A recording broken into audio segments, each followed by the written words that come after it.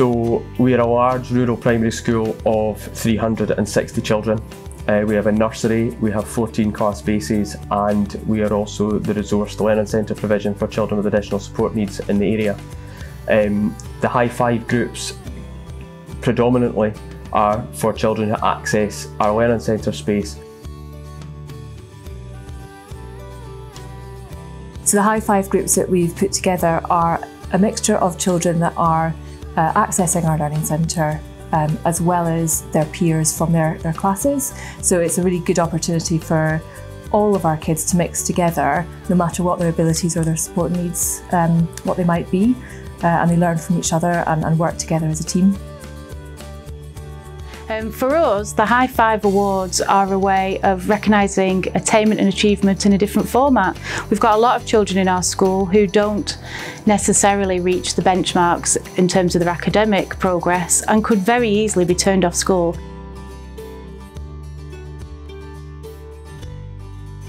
Hi5 is a way of giving them the opportunity to achieve in a different way and also to learn new skills for their life. It's been terrific in terms of giving children a voice.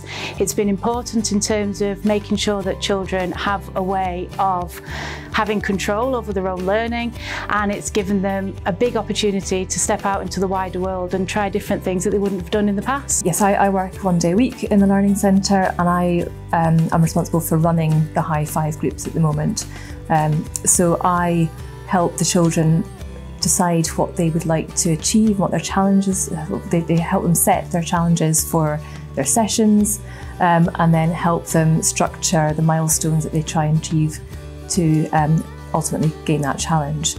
I think as teachers in schools we are sometimes quite constrained by the standard academic curriculum, and for all we might feel that we want to deliver other opportunities to develop wider life skills, we need a programme or a means to do that, and I think that Hi5 really does allow you the freedom and flexibility to do that, but in quite a structured way where you can evidence the children's progress.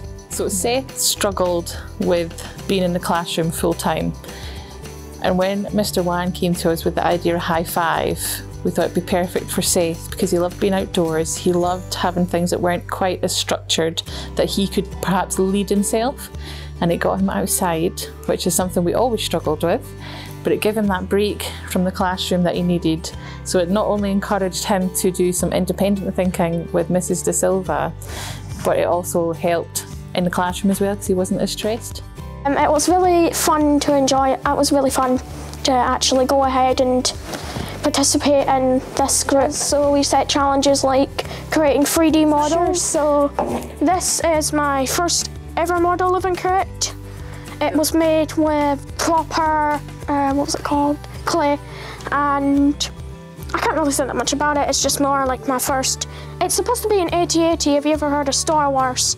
It's a really fun thing to do. So we used to have to fight most mornings to get Seth to school until you mentioned Hi5 days, and he knew he was going to be out the classroom doing something special, which encouraged him to come into the class, and he actually enjoyed it. I was thinking confidence, I was thinking about my confidence, my enjoyment. I don't know why we put this phrase here, I just randomly got it and put it in.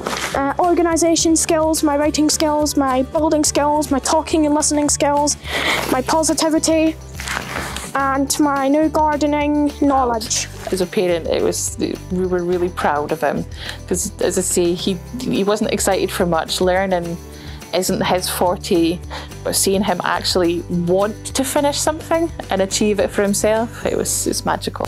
How can I say it made me feel? It made me feel extremely excited and awesome. I felt as confident as I could to myself for high school coming up. So as soon as I hit high school, I was so determined because of that award. If you ever have the opportunity to go for a Hi5 award with your child, it's something you need to grab with both hands and take it, because the difference we saw was amazing. And I think if we didn't have the opportunity for Hi5, Seth wouldn't be as outgoing and confident as what he is now. For me, it's what teaching is all about, is when you see those little sparks and light bulbs go off. I feel like I see that every week with a Hi5 because they get so much out of it. It's hugely rewarding for me as a teacher because I see that outcome. I think one of our aims as teachers is that when the children go home at the end of the day and their parents say, what did you do at school today? They don't just say nothing. And after a session on the Hi5 programmes, the children leave and they're buzzing. And the feedback that we get from the parents is that they come home and they are so full of chat, which is super. I mean, it's great. I think Seth's mum said it all, but really the confidence, increase in confidence, the ability to take leadership roles and work as a team, and to discover things about themselves that they didn't necessarily know. For example, one particular child struggles quite a lot with reading and writing, but he's demonstrated and learnt a huge amount about his leadership skills through the Hi5 because he's been given that opportunity, and quite often I will ask one of them to take the lead and be in charge of the activities that day.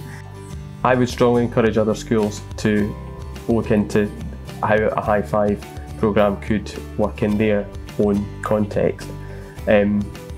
We are slightly different in the fact that we have a mainstream school and we also have the Learning Centre. But I think that it really does allow for individuality and freedom to deliver the curriculum for excellence and everything that it stands for.